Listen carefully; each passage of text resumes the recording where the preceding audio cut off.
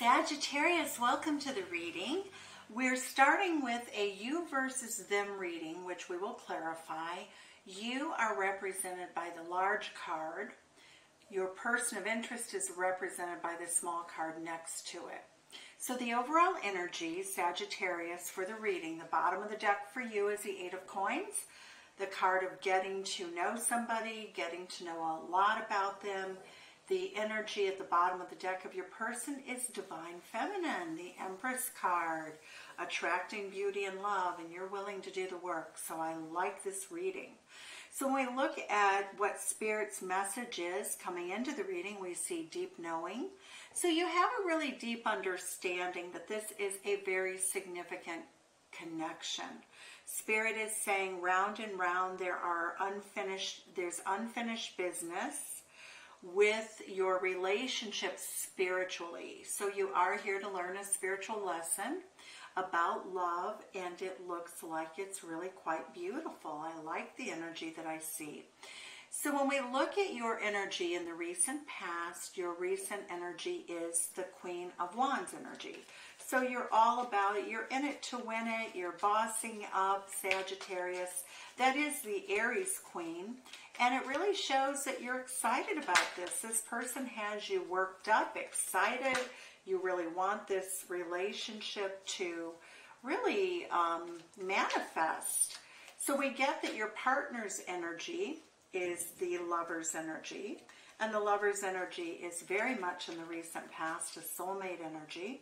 Very passionate, very exciting. We can see the two of them looking into one another's eyes, and when we look at the Aries Queen, we also see this arrow here, which makes me think Sagittarius along with Gemini energy. So when we look at the energy of the Queen of Wands, we get it's clarified by the Ace of Cups. So there is a feeling very much, Sag, that you are falling in love. You know, this person represents somebody that you would like to spend time with. When we get the energy, their energy is the Eight of Coins. They're invested. You know, now you're mirroring them, or they are mirroring you. They want to get to know you. They want to do the work. They're invested. So we look at your energy currently. We see that you are manifesting the energy of a legacy relationship. This legacy relationship shows a man, a husband, wife presumably, or couple. We see children, we see dogs, we see abundance, we see coins. This is Virgo energy. It's all about manifesting wealth and a beautiful relationship.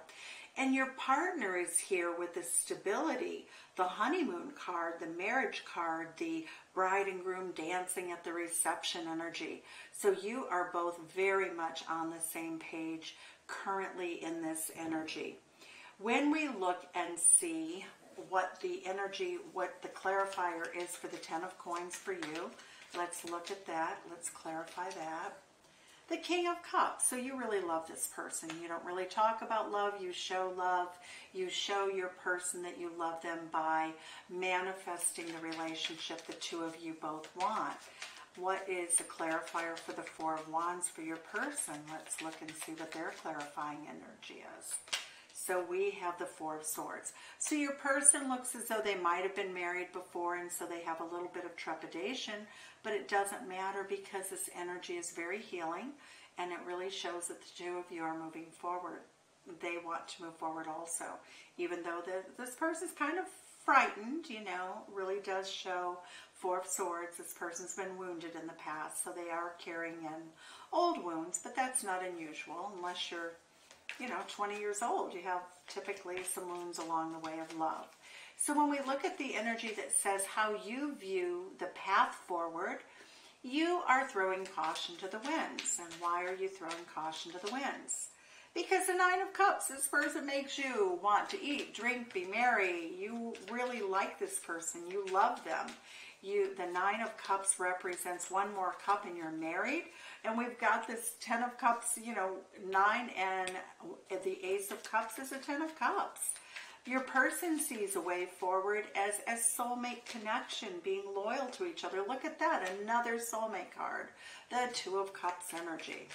Love it, love it, love it. Okay, so your energy, or how you view your person, is a person who's a winner. You know, you view them, and when you think about them, you think of them as somebody who has won a certain amount of success in their life.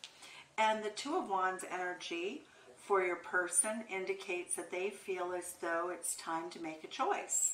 So when they look at you, they think, yeah, you know, it's a go time. I want the globe. I want a new beginning. I want to make this choice. Your energy is Hermit energy. It indicates that you've probably been alone for a while. You've thought long and hard about this relationship, and you feel as though you'd really like to have it. The Hermit is Virgo energy. So you may be Virgo. You might have Virgo in your chart. But it really says that you're making an enlightened decision, and you're forming an enlightened opinion about your person. When we look at the energy of their energy, it's the way they see things, how they view you in the situation. The Page of Cups, they're bringing love to the table.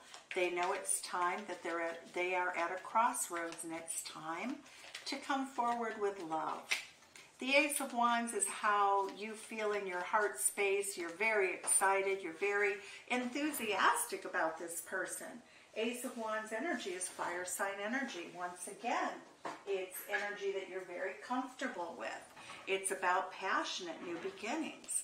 And it is clarified by the Nine of Pentacles. You're willing to give up your single life for something that is going to offer a lot more passion, a lot more meaning in your life, because you have someone to share your abundance with.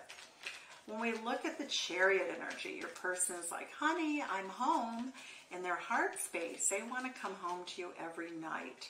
And the clarifier for that energy is the Three of Coins. You might have met them collaborating on a project.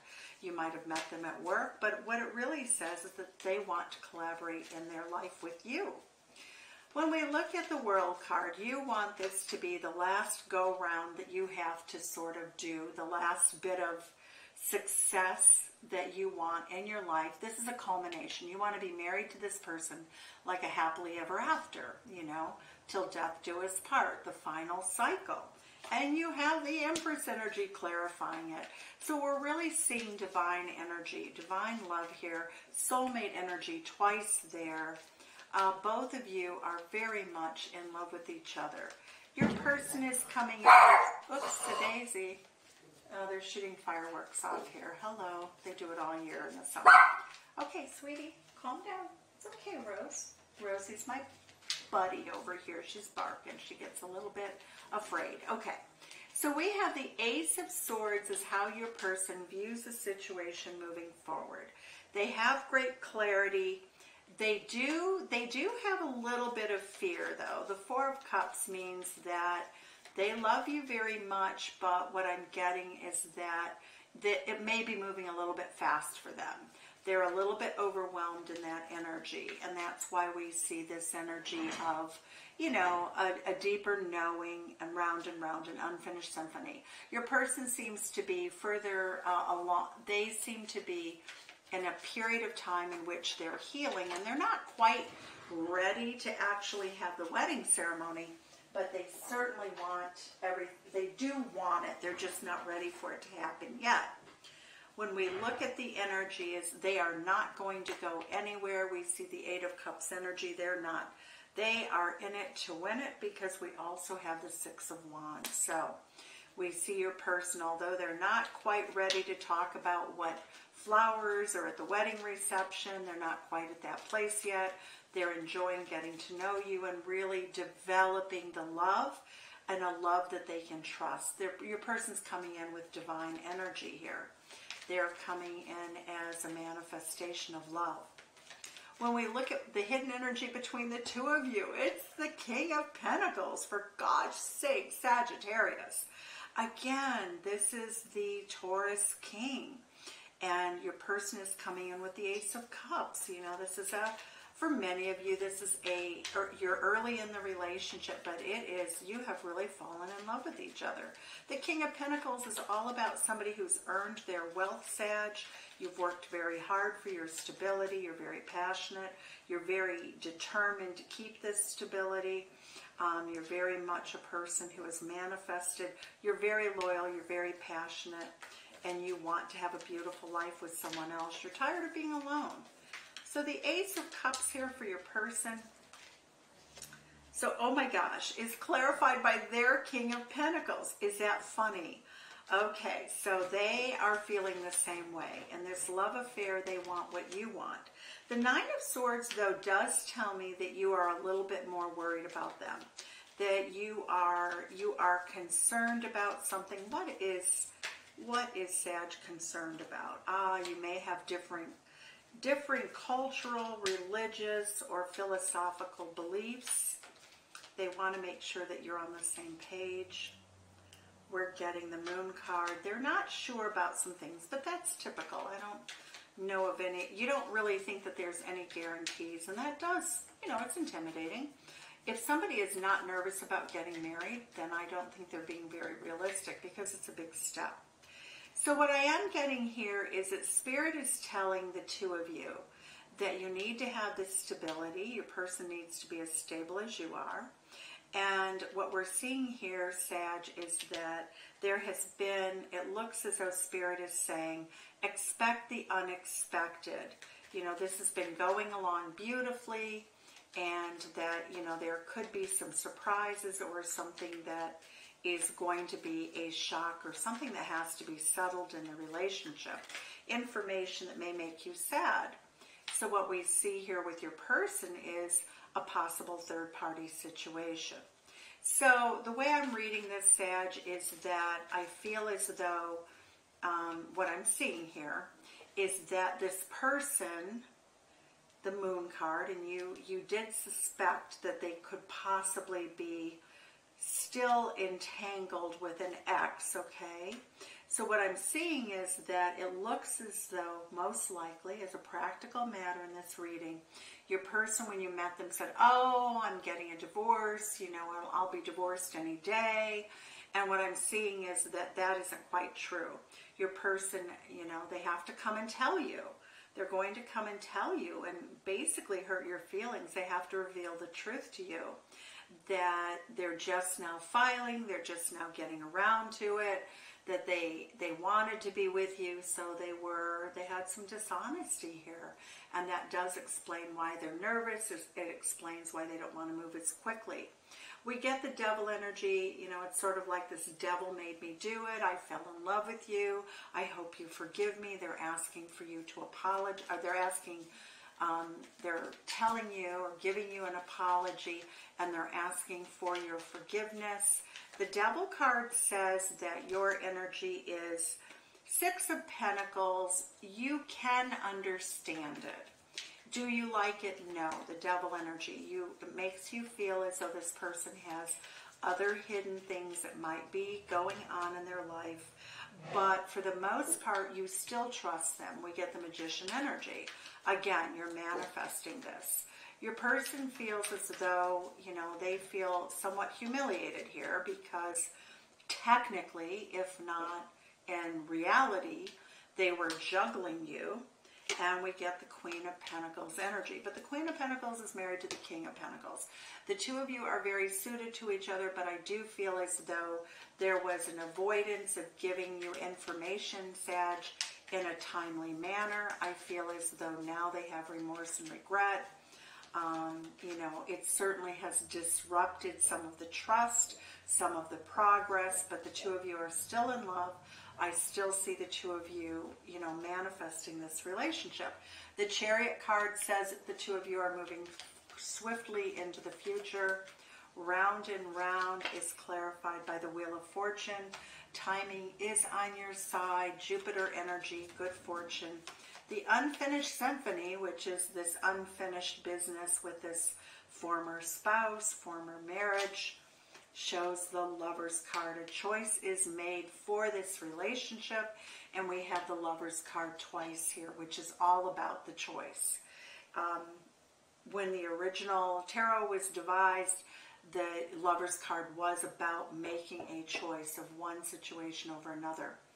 So let's look at Divine Destiny and see what we have for you, Sag. I love this reading for you. It's quite beautiful. The two of you do have unfinished business.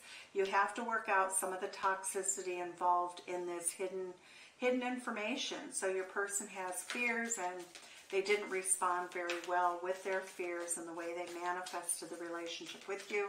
So that is an unfinished symphony and it will need to be dealt with. And it looks like you do it.